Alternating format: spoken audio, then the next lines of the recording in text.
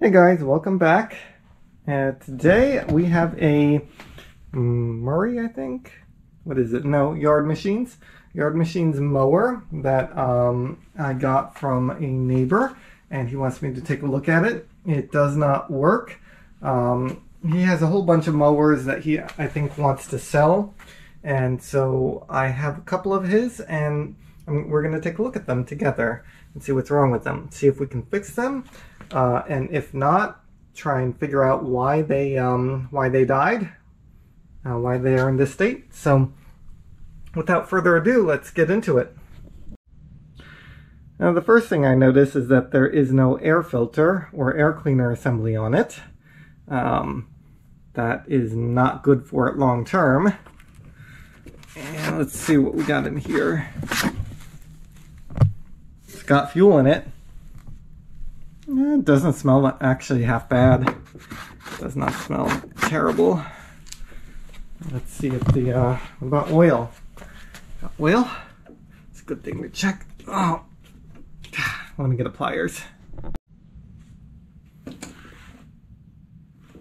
Oh, that's in there tight.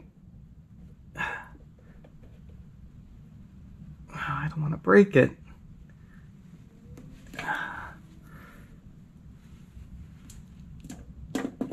Wow, that was definitely in there way tight. It has oil. It's right up to the top there, so should be good. Looks pretty new actually. It's not terrible. Let's check the cables, the linkages. Sounds good there. What else? We can check the spark plug. What's this?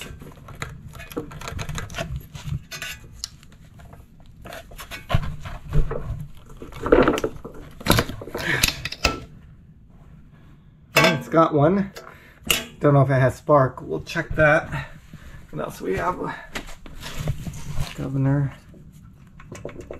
Uh-oh. That does not seem like it moves. So that governor linkage there should definitely move. Let's see, is the light getting you? How's that? So yeah, it doesn't move at all. And I don't know whether that's because the throttle butterfly in the carburetor is stuck, or whether there's something internal with the governor that's preventing it from going. It's hard to say. Well, anyway, before we continue, I'm gonna power wash this thing and try and clean it up some. I'm gonna see if I can stuff like a sock in here. Oops. So that water doesn't get blasted into the carburetor and into the engine, because it doesn't have an air filter cover or cleaner. Well, there's that. It is full of mud in there. Hold on, let me see if I can get a light. Yeah, I don't really think that that's very good for the engine. I think that's going to cause us a problem. What do you think?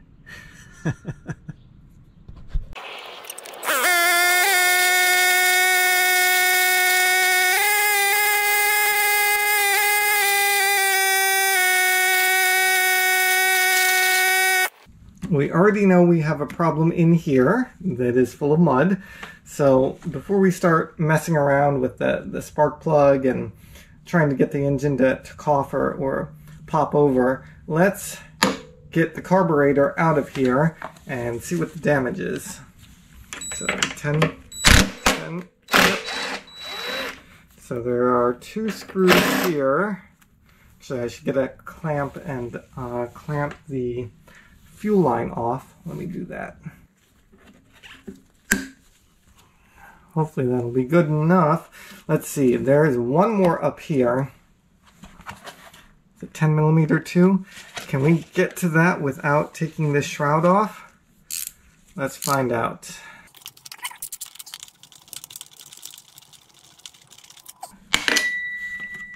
Alright, let's see if this will now come out of our way. What are we held up on? Nothing. Oh. Well, there's that.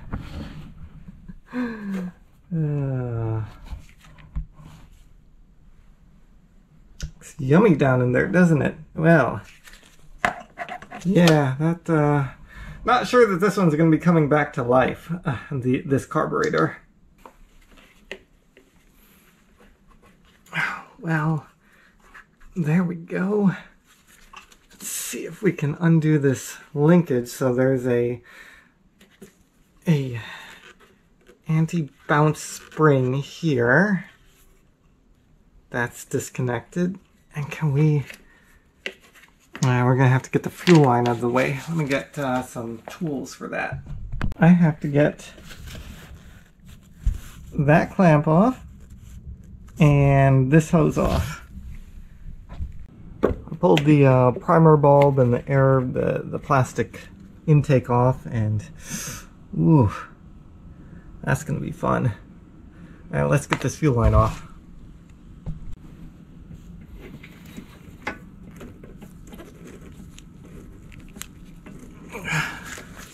Doesn't want to come. That's a short fuel line. There we go.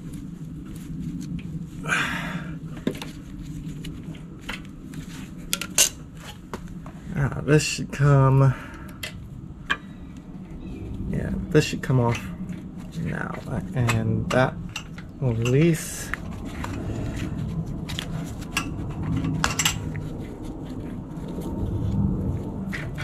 There we go. One nasty carburetor. Glad we didn't shoot some gas in it and try and get it to kick over. It's just full of mud and rust, so yeah, I'm gonna see if I can wipe some of that out of there. Then we'll work on the carburetor. I wiped what I could out of there, and I blew some compressed air in there, try and get the rest out. I'm sure there's still some up in there, but that'll have to do. This we're not going to take the cylinder head off or anything like that. You know it's going to be bad, so why don't we just start by pulling this bowl off and seeing what's inside. Getting right to the...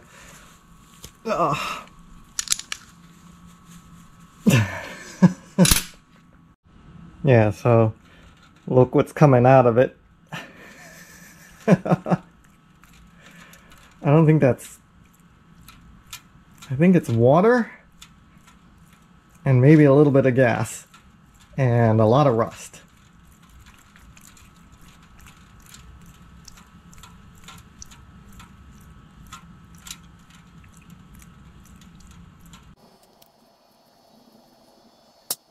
All right, can already see the rust in there.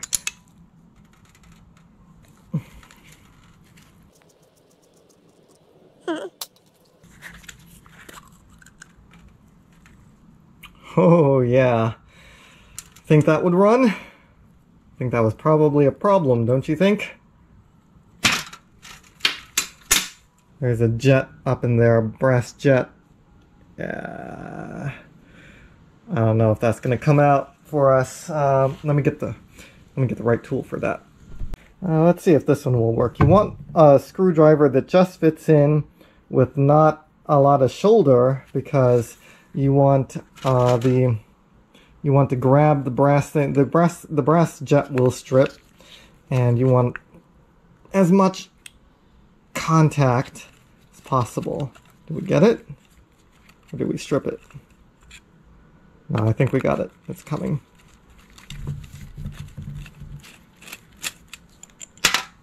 Alright, there's the jet.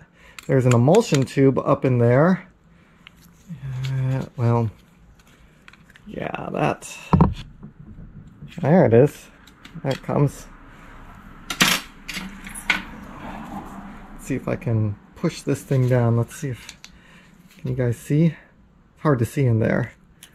But there's an emulsion tube that I want to push down. There it goes. There it is. Good. And actually, the jet and the emulsion tube don't look terrible. So, so that's good. Problem is the bowl. The bowl is actually growing crystals on it. So, yeah, I don't know that's probably not going to clean up for us. Maybe in a sandblast. I don't know. Yeah. Huh. Let me scrape at that for a while.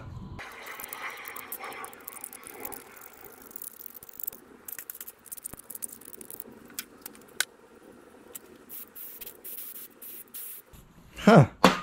It's amazing there wasn't more damage.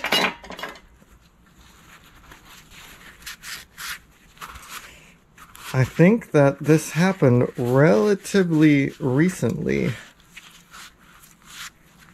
I don't think it has been sitting like this for a really long time, honestly, which maybe it's saving grace. We're still gonna have to address some of this corrosion on the, especially on the side of the bowl, but the bottom of the bowl there doesn't look bad. So you seeing this? Yeah. So we may be okay. Huh. Who would have thunk it? I have myself a bunch of used sandpaper here. Only the best. I'm not even, and this looks like used 120 grit, so maybe it's like 220. I don't know. There is a coating, anti-corrosion coating on the bowl, but I'm pretty sure we're past that, so let's just remove all of the crustiness and see what we're left with.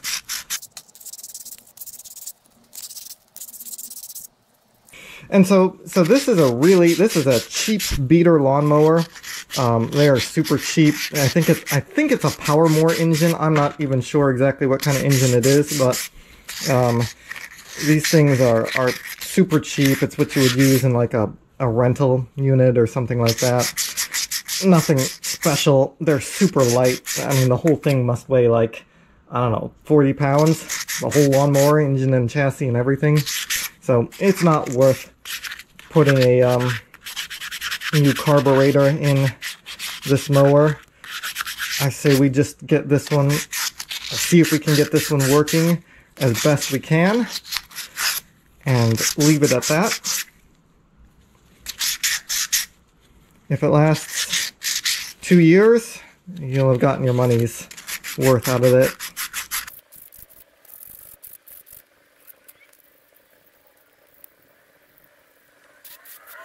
Just like new. Almost. Good. I don't soak the gaskets in carb cleaner because they have a tendency to swell, and then you can't get them back in the groove. They're too big. Why don't we look at the emulsion tube? There is rust. There is some rust down in there.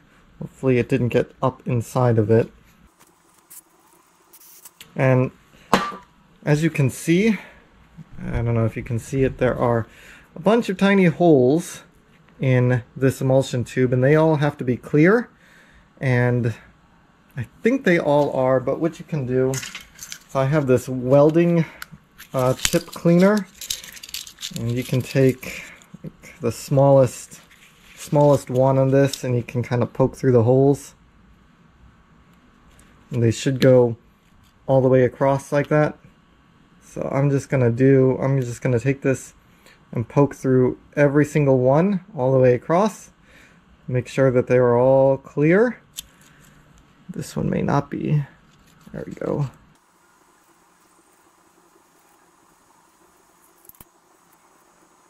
You can shoot carb cleaner down, and if you block the bottom passage, you should see the spray out the sides from all those holes.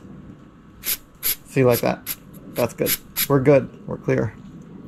Alright, so that's done. Let's see, next. Jets.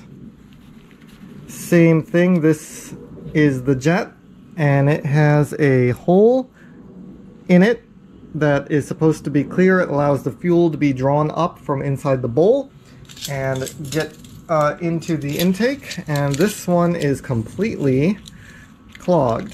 Let's find the right... I don't know. Is that one maybe too big?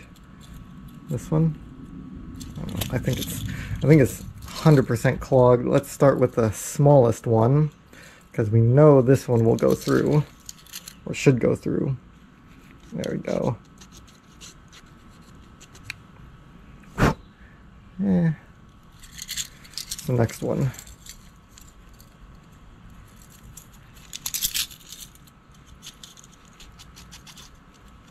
That's good. And these welding tip cleaners, it has like a little bit of a serration, a roughness, almost like a file on them. So you can really, like in the case where the jet is plugged and it's got rust and buildup and corrosion blocking it, you can really work it and get it all out, because you want it to be completely clear. And many of these engines these days are made with the jet is the jet opening is probably slightly too small for the engine for emissions. So even if you open it up ever so slightly, you're probably actually doing the engine a favor. So that seems good. And so if I shoot carb cleaner down here, you should see it come out the top. There, see? Hard to see, but there we go. Look at that.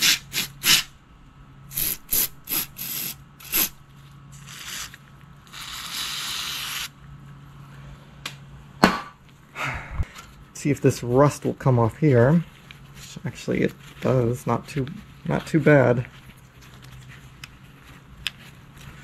But actually, you know what? Let's take that. Let's take the float out and take a look at the needle and the seat. All right, so I'm gonna use, this is a 1/16 inch punch, and there it goes.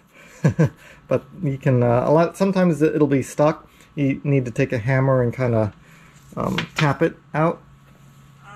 Let's see. Here we are. Nasty from the garage floor, but as you can see, so this style carburetor, so we want to stay off the needle with the carb spray. This style carburetor, the rubber sealing portion is on, actually, yes, it's got a rubber tip on the needle, so that's what actually seals.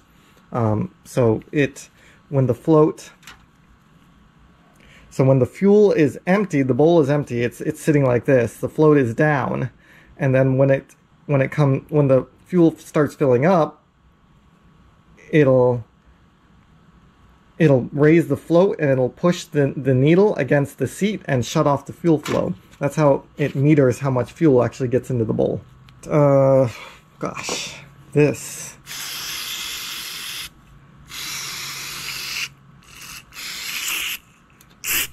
Whether this is going to work.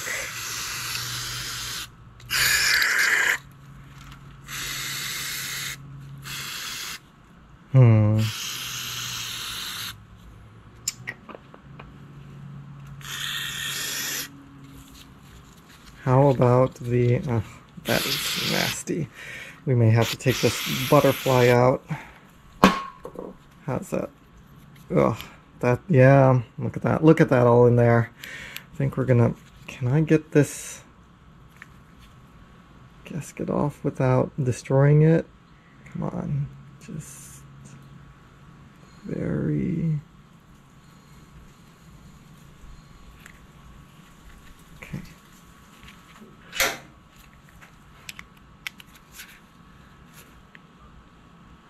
let's not strip that. Oh gosh.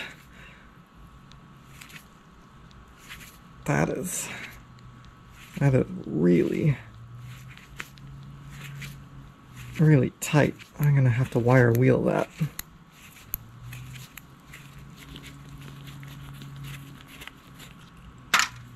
All right.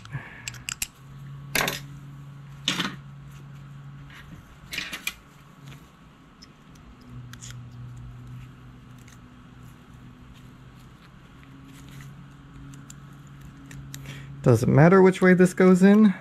I don't think so. Doesn't seem like it has a curve or set to it. I think it can go in either way.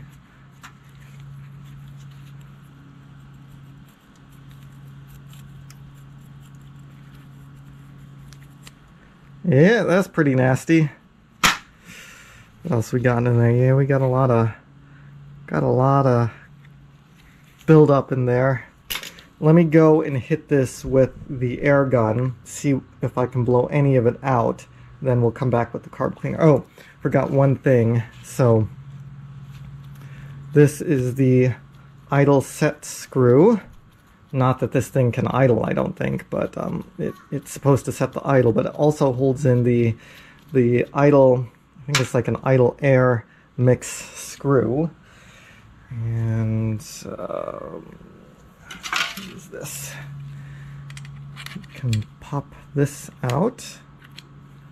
And this is another small jet that can be cleaned. So we can see that there is goo in there a little bit. So we'll clean that. But now that everything is apart, let me go blow this out with air first. Then I'll hit it with carb cleaner and see where we're at. Alright, blew it out with some air. Still pretty crusty, but all the big chunks are out. Let's just blow all the passages out with carb cleaner. Apparently that one's connected there.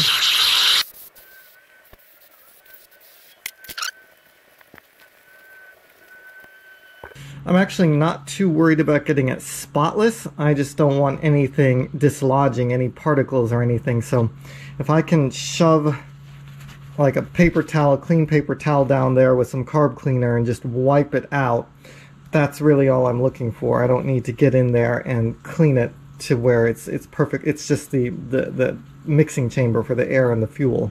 So as long as the passages are clear and we're not going to get stuff dislodging and getting into the engine, I think we're okay. You gotta be careful and really hold it, because the wheel will want to fling this thing across the garage and then you will never find it.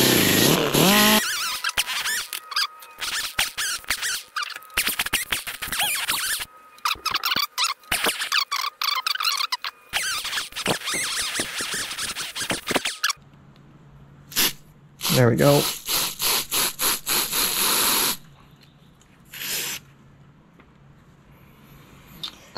Alright, think we're done. Now it's time for reassembly. Yummy, huh? Got a pile of pieces. Let's put it together. First thing, I'm gonna put in the emulsion tube and the jet before something happens to those. Let's use that long screwdriver.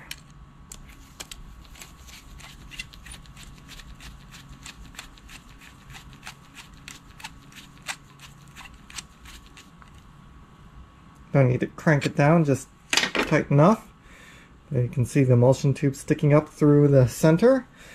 What next? Let's put in the throttle assembly. Let's see, I believe it goes like that. Does it go like that? Yeah, it's got to go like that. Alright. Did it go like... Must have gone like that. Actually, it went like that.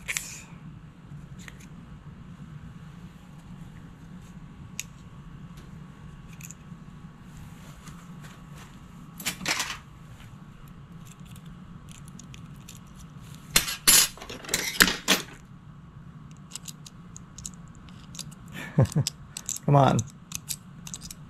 Get in there.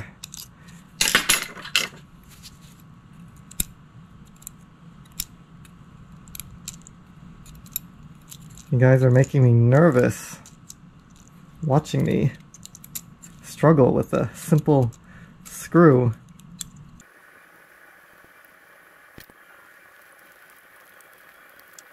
Something's not right, doesn't want to go in. That's because the tip, you can't probably see it, is stripped and it's corroded. It's got a chunk out of it, so let me go see if I can find another, or tap and die, or just force this one through. My personal stash of screws, or part of it. These are M2.5 and M.3 screws, at least some of them. That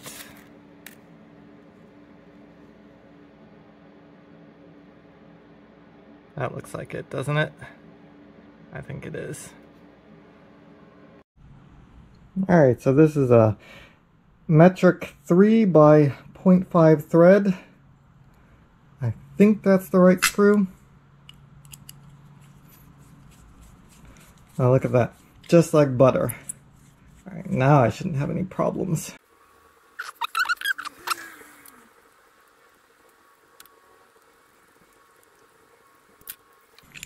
That's good. Nice and doesn't stick.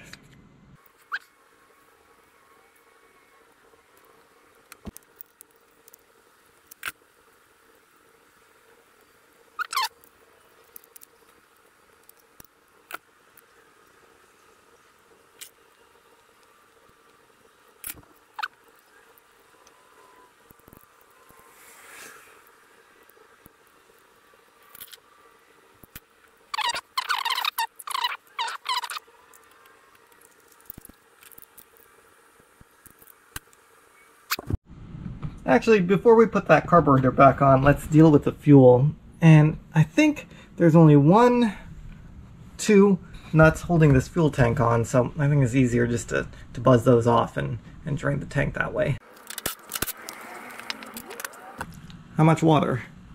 I'd say quite a bit of water, actually. What do you think?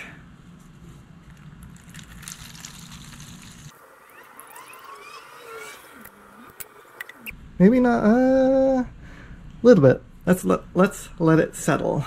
I was wrong. It's actually a lot of water, maybe a quarter water.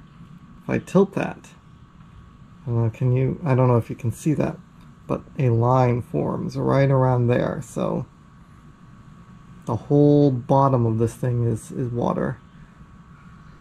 Can you see that? The gasoline floats to the top and the water sinks to the bottom. So the entire bottom is covered in water. So yeah, that was never gonna run. One more test before we put the carburetor back on. So you can hear the float in there. So when the carburetor is right side up like this, I should be able to blow into the fuel intake and air should be able to go through. So I can. If I turn it upside down, the float should close off the fuel inlet and I should not be able to blow through this. And I cannot, so the carburetor is working the way it should. The fuel tank, we drained that fuel out and actually let it soak in the sun while I had lunch, and then I blew it out with an air compressor, and it is clean as a whistle in there, nothing in there. So I think we are good to go with reassembling everything and giving it a yank to see if it'll start. Alright, here we are. I actually attached the fuel line and the carburetor together before putting it on. It's actually a little bit easier than to try and wrangle that fuel line onto it.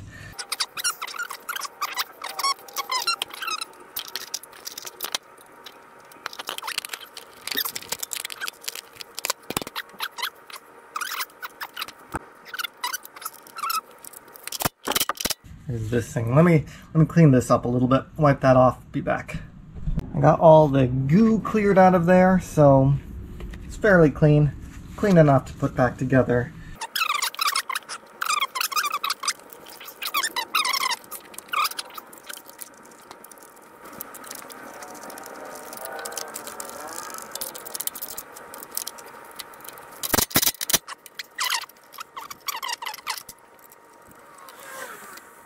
I know we haven't checked for spark yet, but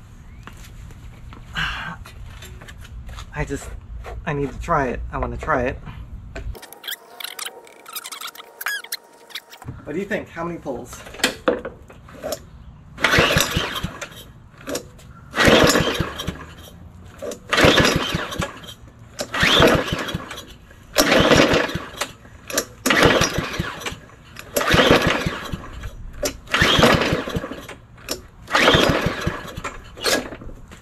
All right, I guess we will check for spark.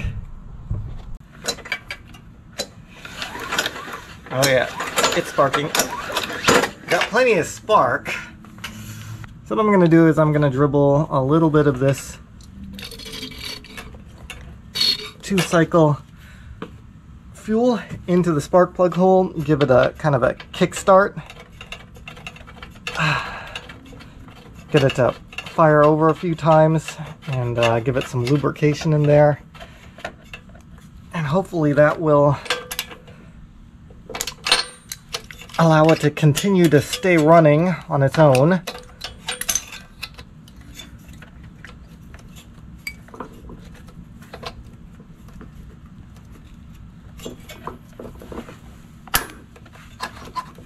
All right.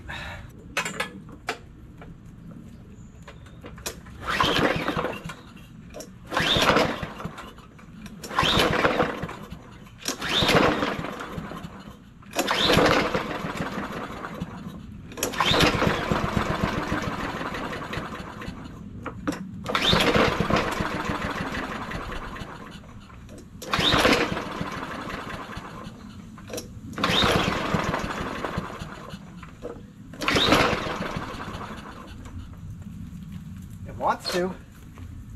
Just does not want to start. I've taken things back apart and I have hooked a compression tester to it. Alright, there we go.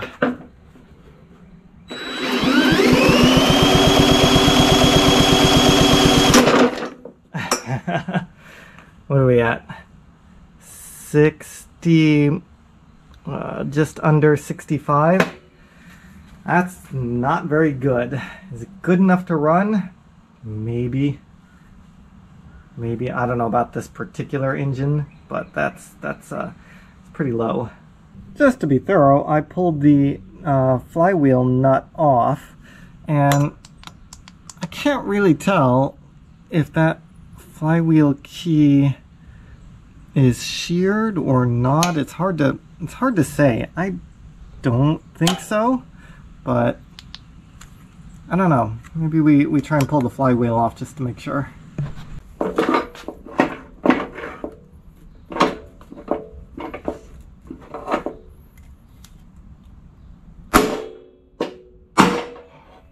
There it goes.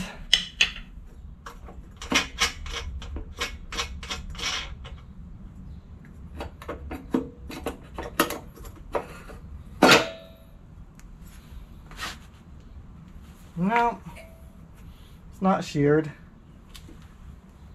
Looks fine. Well, put the flywheel back on, but I don't think it's going to run. I think that what happened was that the air cleaner and the cover had been off and it was out in the weather. Water got down into the intake and it actually got into the cylinder, and it probably rusted the valves and the valve seats, and who knows what it did to the bore. That's why we see compression so low, like around 65. And I think it's just, and it could be that it kind of, I don't know if you saw it, but it kind of pops through the intake when you go to start it. When I put the fuel into the cylinder through the spark plug hole, it pops out of the intake. That tells me that maybe the intake valve is sticking open. Well, it's not sticking open, it's probably rusted and corroded and being held open. So I think that's it for now. Maybe we'll be seeing this again, maybe not. If the guy lets me keep it and dissect it, we can figure out exactly what is internally wrong with it. So we may or may not be seeing this again. And, well, you win some and you lose some. Not everything can be brought back to life. So with that, I want to thank you all for joining me, and I will see you on the next one.